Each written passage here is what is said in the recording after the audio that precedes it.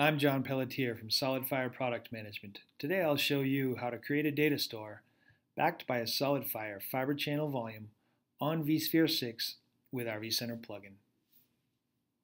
You can launch our plugin from the home screen in vCenter if you have user credentials for all data store management functions. For each discovered cluster, there are management tabs for data stores, accounts, volumes, and volume access groups. From the Data Store tab, let's create a new data store. The Creation wizard allows you to make simple choices about the data store, including which hosts should have access, how big your volume should be, and how your QoS, min, max, and burst values should be set. The wizard allows you to choose CHAP or a volume access group, iSCSI or Fibre Channel. All volumes added to a volume access group are accessible by any initiators in that same group, Fibre Channel or iSCSI.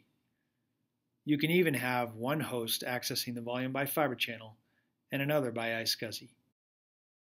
The wizard also allows our QoS to integrate with VMware's SIOC settings, but we'll save that for another demo.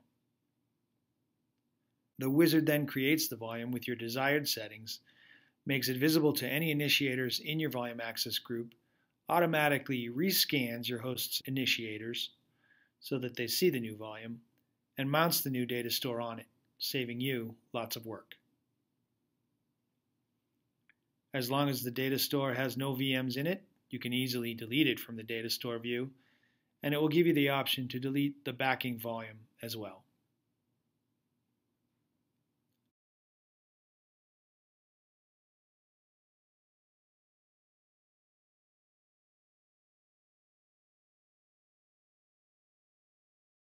Thanks for watching.